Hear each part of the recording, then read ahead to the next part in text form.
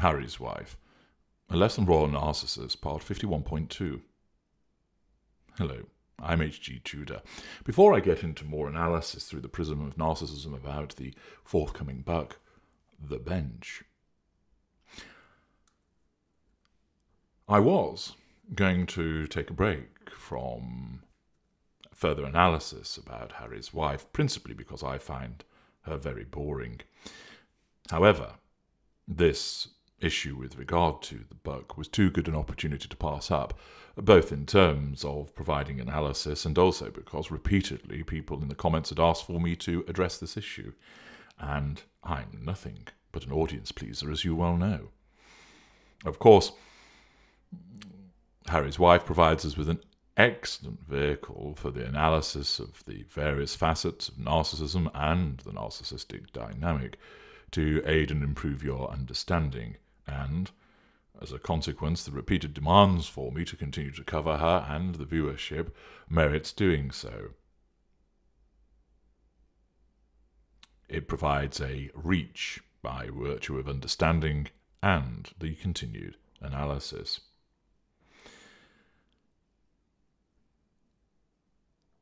I mentioned in part 1 where might the inspiration have come for this book. Now, reference has been made to The Bench starting as a poem, but controversy looms because the Daily Mail reports in Daily Mail Online and asks this question: was Harry's Wife inspired by a British children's author with The Bench? Royal watchers accused Duchess of ripping off Corinne Averis's story about a father and son's bond with an identical cover and illustrations. Dun, dun, dun. So, allegations of plagiarism. Before we get down to that, let's just talk a little about plagiarism and narcissists. Non-narcissists plagiarize because it can be for the purpose of convenience. For instance, a normal or empathic person could face an external stressor, namely a deadline, or that they face an external stressor because they don't know what to do, and therefore their emotional empathy is eroded by this external stressor, so they seek out material which is not their own, and they crib from it, for example, in a thesis or an examination answer. And therefore it's not just the preserve of narcissists that will plagiarize, but it usually is. The reason being, of course, that a narcissist sees everything else as up for grabs because we have no boundary recognition. The narcissist also sees that the work can be utilized because of a sense of entitlement. There's no emotional empathy to the person who's affected by the acquisition of this material and its use. There is no accountability for the behaviour. It's also a form of manipulation. By utilizing the material, which generally would be regarded as superior and effective in some form, it enables the narcissist to triangulate other people with it. It's also an act which smacks of efficiency in terms of, rather than spend time thinking about something original and taking the time to write it and create it or mould it or record it or sculpt it or whatever the creation is, far easier just to copy what somebody else has done or pinch it wholesale. And of course, I have had repeated instances of people who plagiarize my work, trying to put sections of my books in their books, which I have stopped, and there are those which utilize my videos, putting them on far less well-known channels, and where that happens, they are dealt with. In the past, I have ensured that those people have not only taken down and removed my material, but they have had to pay to me the advertising revenue that they have made. I'm not adverse to people coming and using my material if they ask first, and we reach an agreement. Of course, I see the benefit of doing so, but the wholesale plagiarism of my work is part of the reason why I charge for aspects of it to counter that occurring. Invariably, those that have done it were narcissists. I was able to ascertain that from looking at the way that they conducted themselves and they behaved, and it was as a consequence of the bringing to bear the power of the law against them that caused them to capitulate, something that I have explained to you elsewhere about causing a narcissist do what you require. Now, Plagiarism is regularly undertaken by narcissism because of the sense of entitlement, the lack of emotional empathy, the lack of accountability, a lack of boundary recognition, and, of course, it's a form of character trait acquisition. It's not seen as belonging to you, but is seen as something that the narcissist is perfectly entitled to go after and acquire for themselves. So it is a repeated behaviour of a narcissist to plagiarise, whether it is copying somebody's answers at school, whether it is taking somebody's book and passing it off as your own, taking somebody's script idea from a budding screenwriter, fobbing them off, and then claiming that it was your own, particularly done by narcissists which are in a more powerful position. For example, they have money, contacts, and access so that they can make things work.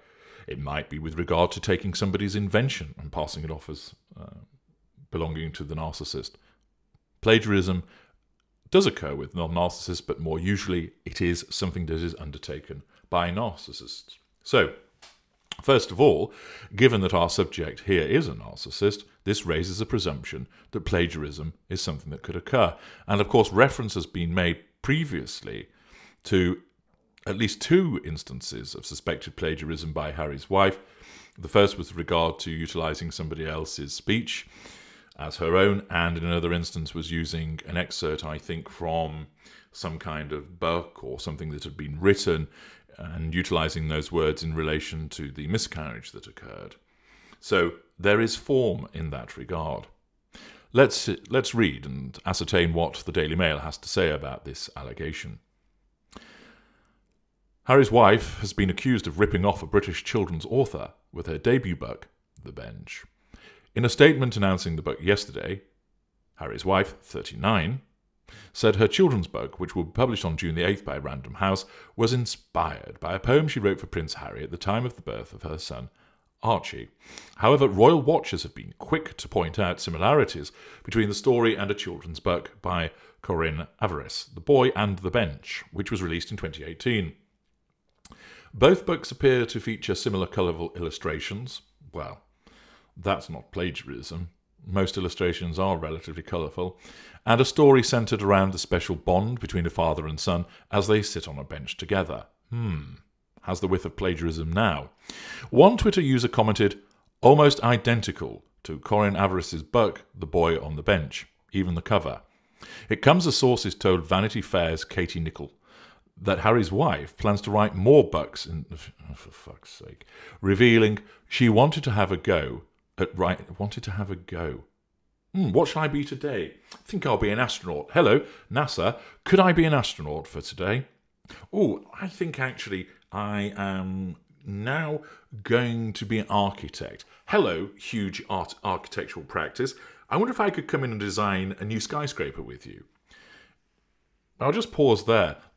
That mindset of wanting to have a go demonstrates the grandiosity and sense of entitlement of the narcissist in terms of, I can do absolutely everything and anything.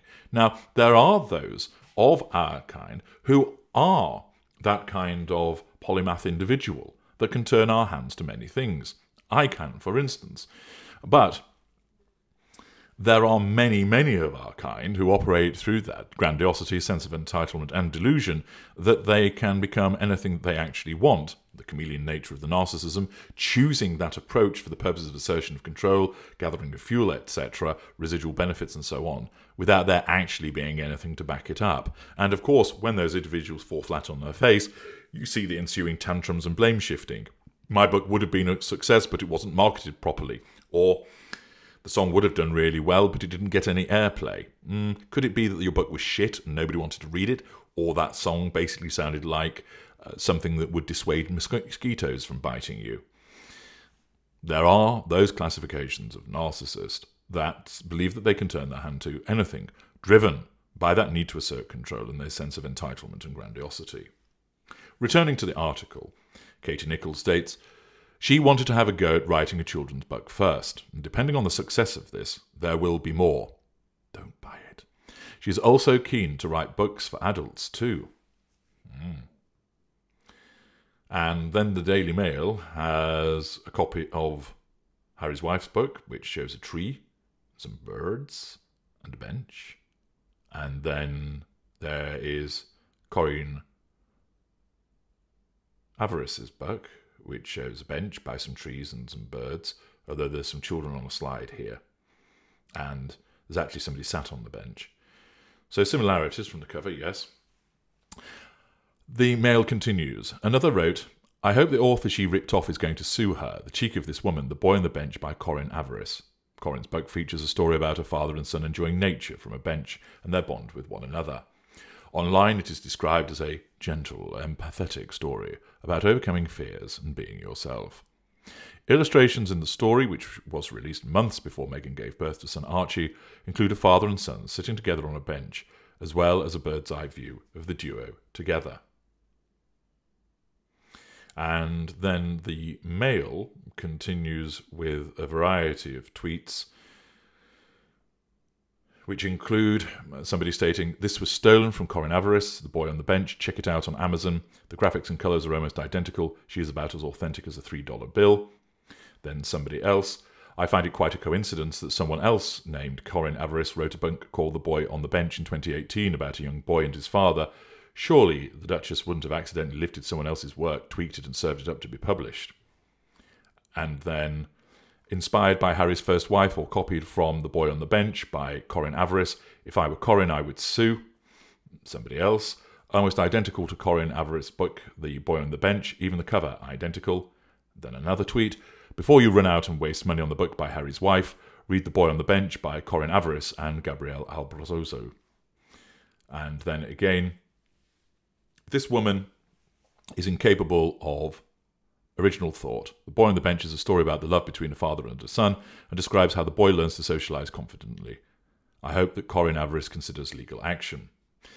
So this isn't just one person that has thought there's a similarity.